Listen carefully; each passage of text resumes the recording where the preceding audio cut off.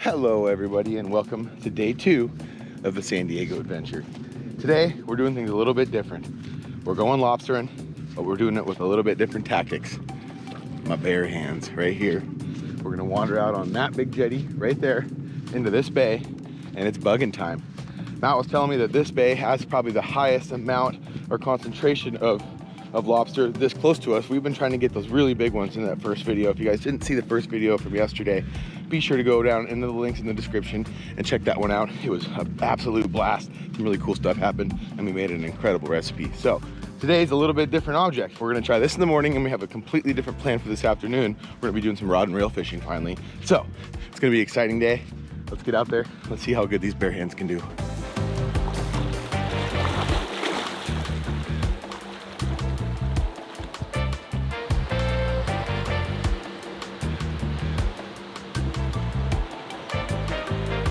All right, everybody, here goes nothing. And to tell you the truth, I'm a little nervous. I've never really dove in the ocean much, especially in a place with all this floating kelp and all this weird sea creature life. But I've been told that there are lobster scattered all the way through here. So I'm gonna give it my best. I'm gonna scare myself a little bit. I hope you guys enjoy this. Let's do it.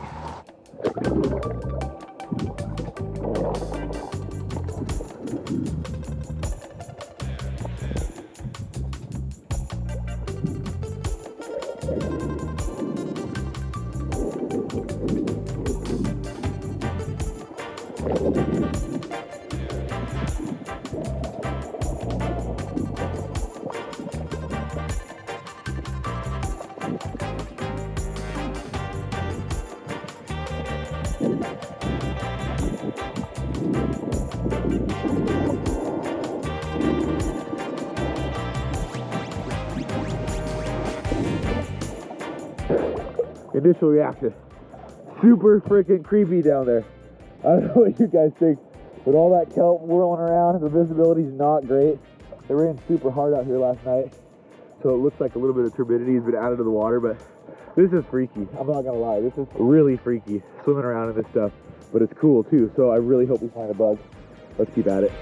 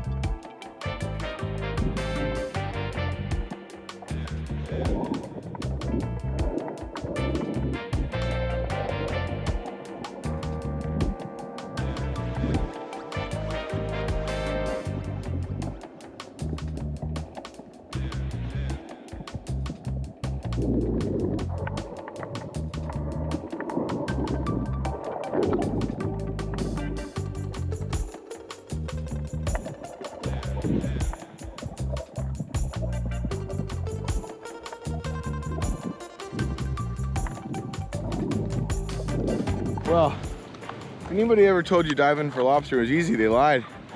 I worked about 100 to 200 yard stretch of this little jetty here. Found a couple of dead ones, as you guys saw. All the little creatures. The trippiest thing of all with this experience right now is all these sounds. I don't know if you guys can hear that on the GoPros, but you can just hear the snap, crackle, popping of all the kelp and all the seaweed moving around. It was one time that first dead bug that I found, one that was laying up on his back, I went to go look at it and I heard, I don't know if you guys could hear it, but there was just that crack, that pop. And I'm pretty sure that that sound was another lobster. And I don't know if those things are molting out of their shell just like that. They're actually molting, coming out just like any crustacean does, or any crab or lobster species. They'll molt their shell and get bigger. But this is hard. I might try another spot. I'm gonna rest up just a second, hop back in, give it another crack, and then we're gonna move on to somewhere different.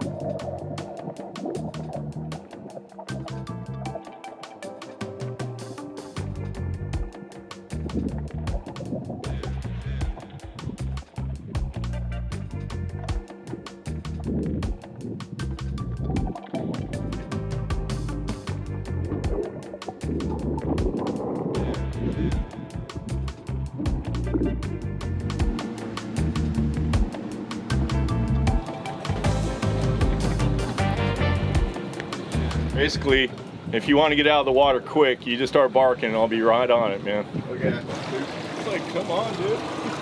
What's the worst that could happen, right? Well, here goes nothing, everybody.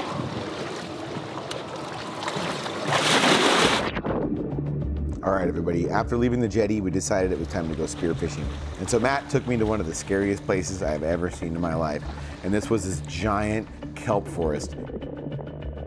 Later on in the day, he went to tell me that this is actually a breeding ground and a calving area for great white sharks. And as you can see, there's nothing more scary than thinking about these great white sharks and this water that we're looking at in front of us right now.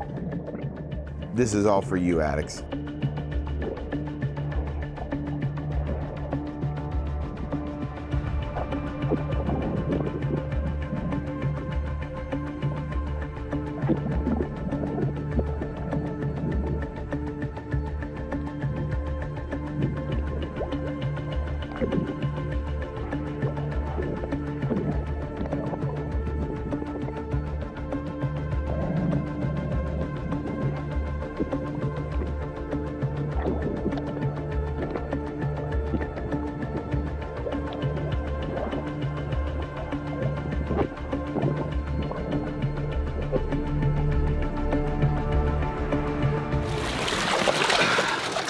Well, really tough viz. I'm sure you guys could see a little bit better than I could on the camera. But as I got down and into that kelp, I really could only see about 10 feet, which I could see being good, but the lighting was so dark and dim, I almost couldn't even make out the image of the fish. So hopefully the sun will come out a little bit more. I'm sure we're gonna try another spot. Just gotta keep moving.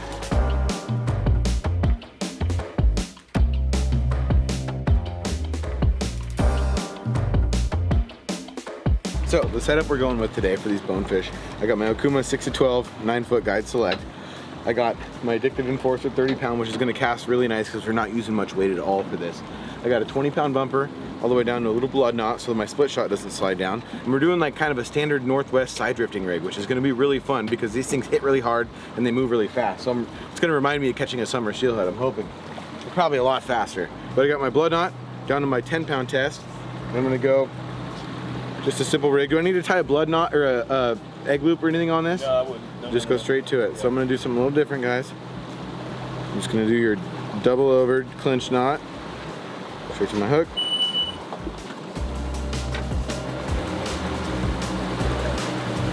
And there we have it, that's our setup. I'm gonna add probably 2 split shots here.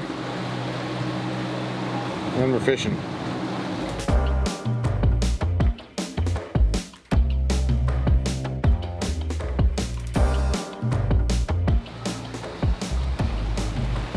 We made it to the bone grounds, everyone. So we came out in the middle of this bay on these big sand flats, and these things are feeding on these little sand shrimp that we got here. Ghost shrimp, they call them down here. We call them sand shrimp up north. But all we're doing, again, is that double split shot rig with about a number 4 hook.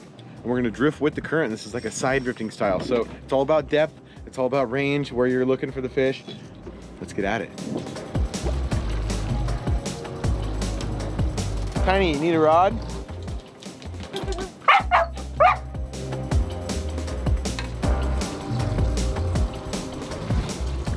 Oh, there he is! Oh!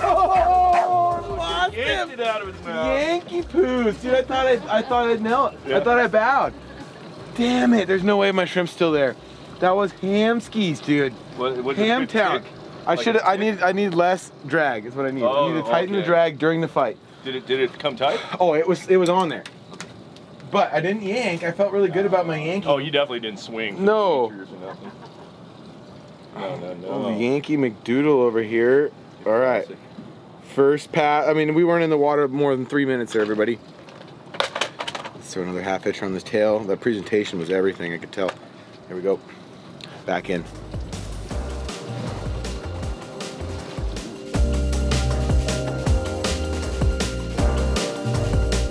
Okay, spot number 2.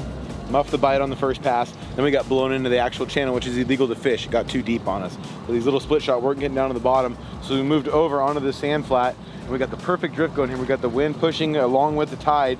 We can keep that boat sideways and just keep these ghost shrimp down on the bottom. So the current is super necessary. You want that current to be turning up the sand, to be moving it a little bit, so that those ghost shrimp and all that natural bait gets rolled around. And we're emulating the same thing. A couple split shots, that ghost shrimp down, just bobbing along the bottom, drifting around like he just got knocked out of the sand, just getting ready to get chowed on.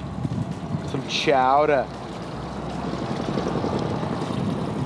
Ah, the great outdoors. 50 cows and big bites. Oh no, I got him. What is it? What is it? I got him. Oh, he's on. He's on. He's on. I don't know what it is. It's bigger. It's bigger. He doesn't even know he's hooked yet. Ah, with the peaceful sounds of 50 cows in the background. Oh, what is this? What is this? It looks like a little perch. Bay bass. Oh, what a cool little creature though. Look at this, everyone. Wow, not poisonous, right? No. All right.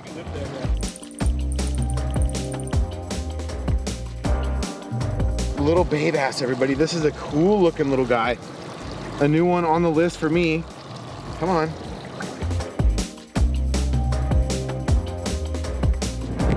There he goes. Thank you, little dude. Another species off the list. Nice. Let's get another shrimp on here. We're looking for bones. Oh, he's on. Something there. Well, no, it's Definitely something. Yeah, I think it might be a bass. Yeah. Woo! Same little bay bass. Same little bugger. Are they edible? Are they bait? Yeah, people eat them. Willing to play.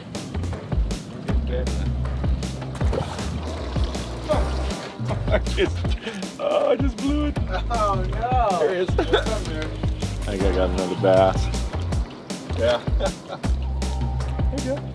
Oh, jackpot. No, he's on. Really let that one eat. I'll tell you what. It's awfully wiggly. Oh, totally new species. Totally redeemed myself. What is it? Sargo. A sargo. It looks like it almost looks like a little redfish in a way. Like a black drum? Yeah.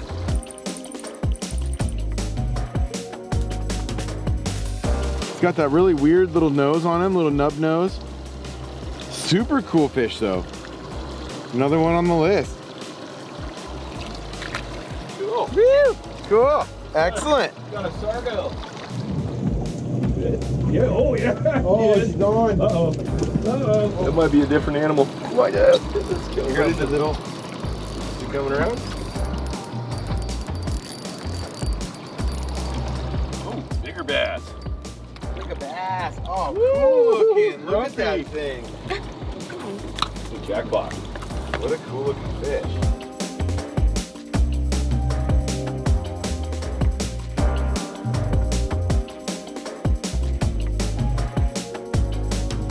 Oh, nice. That's how you got some Cool fish. Yeah. The beetle worked.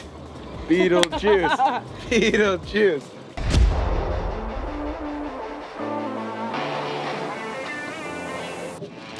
Oh, I get him. Something there. Is he coming at me? Oh, Yeah. oh, Yeah. oh. What is this? You got Oh, watch your rod. Lift your rod up. What's lift your going rod on? up. Live action, everybody. Oh, he just Good job, brother.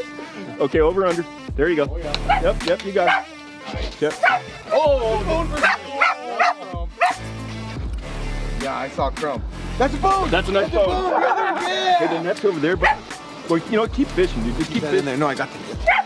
Oh man, look at this little thing. Oh, dude. Okay, I'll get the net. You go for the fish. Look at this thing, everyone. What dreams are made of. People travel halfway across the world to catch these little things.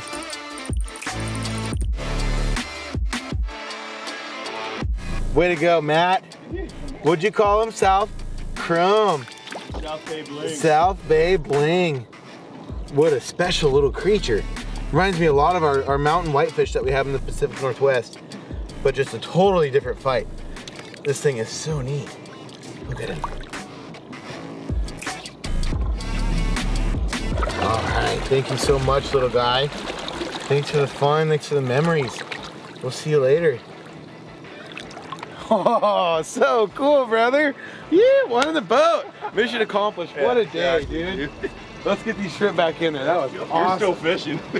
And look at it piling up on the meter underneath us. It's just starting right now. It's just starting. The tide's starting to move. Yeah, you see those turns come through? They were following all this.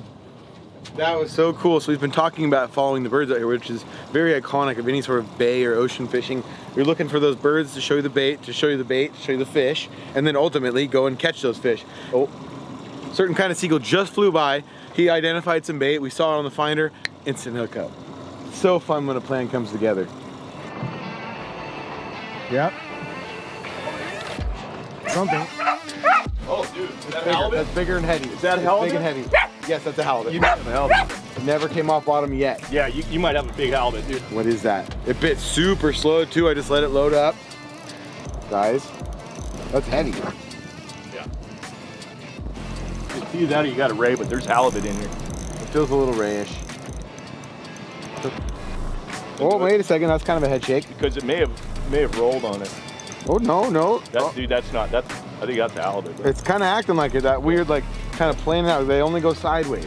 They don't really go up and down unless you get them way off the bottom. It's gonna wake up here. Oh, there he goes. There he goes, everybody. He's migrating. We got a migrator. Oh, sick. We got to chase him, everybody. We got a migrator. He's heading south. We gotta go. He's heading to the equator. Few moments later. Guys, he's a migrator. What the hell do I got on here? This is cool. Woo. Feels pretty skatey. Pretty ready. I don't know. Yeah. I'm scared. So as you guys saw yesterday, the variety of species of animals in these estuary, this estuary in here is just like, it's almost hard to explain. If you guys didn't see yesterday's video or the video that we filmed last night, we were lobster fishing. We pulled something different up in every single pot. So it's already showing so far as we've been out here. We've caught bonefish, we've caught a lizard, we've caught bass, Sargo. we got a sargo, and now we got who the hell knows. Yeah, that's a head shake. That's a halibut, dude. That's a halibut. That's gotta be. Guys, we got something that might be edible here. And he's migrating back towards SD. I don't blame him. Pretty good view over there. Oh, shark. I don't know what that is, dude. I wonder if you had a turtle just swim into it. You wanted your turtle pick. What if? The turtle. It's a seal. Got it, whatever it is. Seal? Yeah, he has whatever it is. He'll let it go. He'll let it go. We'll fight him on 100%. That was Okay. seal 1000%. What the hell? Where did that thing come from? You sure it wasn't a turtle? It might have been a turtle, a big round head. Yeah, that dude. But it just did a little surface. I mean, like that was like a 2 foot long, 2 foot wide head. What is going on here? I can see. Oh, wait. Oh, is he gonna jump? I love it. I love not knowing what the hell's going on right now. This is so cool. Oh, it's gotta be. Oh, it's a huge turtle. It's a turtle for sure. Yeah, that was definitely a turtle. But his head's about as wide as little is. Dude, this thing's 200 pounds. Yeah. It just doesn't. It doesn't. Oh, there he goes. That's okay. That's okay. We got more fishing to do. What a fight, everybody. We hooked a dinosaur, a prehistoric mammal. Yeah. So cool. Got to see him a couple times. Sorry we couldn't get it close enough to the camera, but I think we all got the gist. We'll actually put in here the facts on these green turtles, show you a couple pictures of them here. Switch to that right now.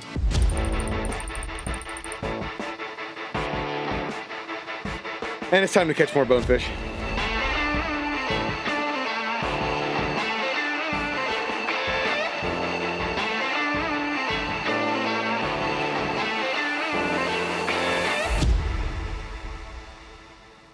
All right, everybody, we're back in Gniggy's kitchen once again, and I really hope you guys are enjoying this episode. I know there wasn't a ton of fish, but there was a lot of exciting parts throughout the episode that I had a lot of fun experiencing. I'm glad we got to share it with you guys. But now we're gonna do a little catch and cook here with the next video that's coming out from the San Diego trip, and that is the mahi taco. So let's step over and let's get this going. All right, so the recipe that we're doing is a blackened mahi taco. And this was a recipe that was recommended to me by somebody who lives down in San Diego. They said everybody just does it blackened. So I said, hey, I got blackened seasoning, let's do this. So I'm gonna cut these things up in nice little strips. And this mahi is beautiful. And you guys, this episode that's coming out next with this mahi fishing is probably one of the most bonkers fishing that I've ever seen. 30 people on a boat, lines everywhere, fish everywhere, and absolute badness throughout the whole thing. So be on the lookout for it. It's probably coming out in the next few days. It's gonna be a fun one. So what I'm gonna do, I'm gonna take this mahi, which is really cool. If you guys don't know what mahi are, they're actually called a dorado, they're called mahi, they're called a couple different things throughout the ocean. But basically, they are the most plentiful and the fastest growing fish in the ocean. We had a really good time. It's incredible fishing, and these things are absolutely delicious. So I'm gonna chunk these things up into fours, and we're going full on blackened mode. And one thing I've noticed so far with the mahi is the pretty fishy flavor. Honestly, you wanna actually get a good seasoning to it. You don't wanna really cook it plain. So I'm gonna go blackened. And I think that's why that blackened seasoning does so well for this recipe, is mainly because it has a nice strong taste. And the flavor of the fish is amazing. But it is very fishy for those of you out there that don't like a super fishy taste. But just adding a little bit of seasoning, whether it be a Cajun or a taco or a blackened like this, really helps accent that flavor of that fish and makes a freaking awesome taco.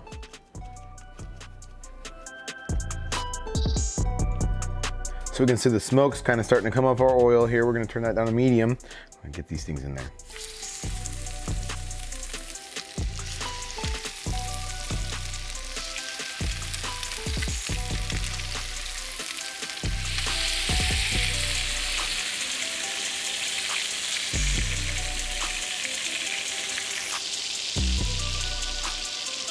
All right, fish is almost done. It's time to get our special tortilla ready. What we're gonna do here, we're gonna turn our burner on, got the thing ripping. If you guys have been watching any of these episodes lately, I've been inspired by our good friend Life from Northwest Fishing Secrets on this recipe with the cheese tortilla. I'm gonna throw our tortilla right over the top of it here. All right, this fish is looking absolutely perfect. You can see it's not just a clever name, it's blackened. We got a perfect crisp on each side. And the thing I like about this recipe most of all is how healthy it is. Ow, ow, grease in the eye, hot oil in the eyeball. Ow! Ow, addicts. That was uncalled for. Well, I can't see now, but we're gonna continue cooking. Wow, things really got out of hand there, but the fish looks great. I can't see it. You guys can see it, I can't see it, so just comment below on what you think of it. Owie. His first casualty of war here on Addicted with Gniggy's kitchen. It's a pretty lawless place out here. All right, look at how amazing that looks, everybody. So we got paired with this, we got our avocado, we got some cilantro, and we got my signature slaw. Just do a coleslaw mix with some sour cream, a little bit of taco seasoning, and it comes out to a perfect slaw. And of course, we won't be forgetting our tapatio sauce here. Here we go, everyone. Our tortilla's ready. Perfection on a plate. Gonna add our mahi in here.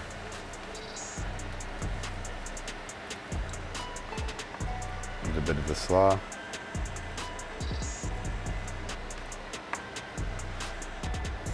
A little bit of cilantro on top.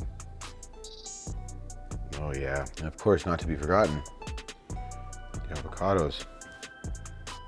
There it is, guys. In perfect Southern California form, the mahi taco.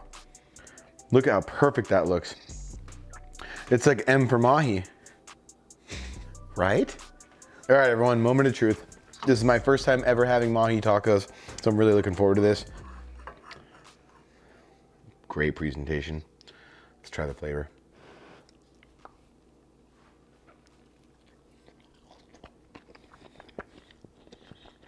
Oh my goodness. So you see the color of that meat? Very light, very fresh tasting. What it really tastes like to me is like a mix between tuna and rockfish. Now honestly, that's what it looks like. It has the same texture as tuna, but that nice light flaky taste like a rockfish has. So definitely one of my favorite fish that I've ever eaten in a taco. I'm gonna finish my dinner. And if you guys like this video, be sure to go up here and click this link. Is there cilantro on my teeth? No? Okay. Sorry, everyone. And if you guys like this video, go up here and click this link to this next Catch and Cook. Go down here, hit subscribe, turn those bells on, give this video a comment and that thumbs up, and you can be the comment of the day, just like this person right here. You guys, this has been so much fun. You stay fishy. We'll see you out there.